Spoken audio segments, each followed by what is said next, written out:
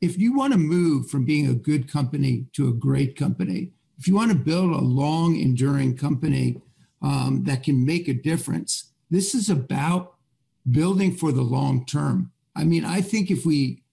have a purpose, if we inspire employees to do the right thing, we treat them well, we treat our customers and regulators with respect, as people were saying,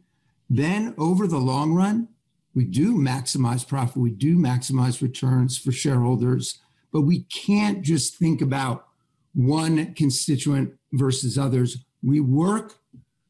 in a complicated world, and we need to have solutions that are multivariate in response.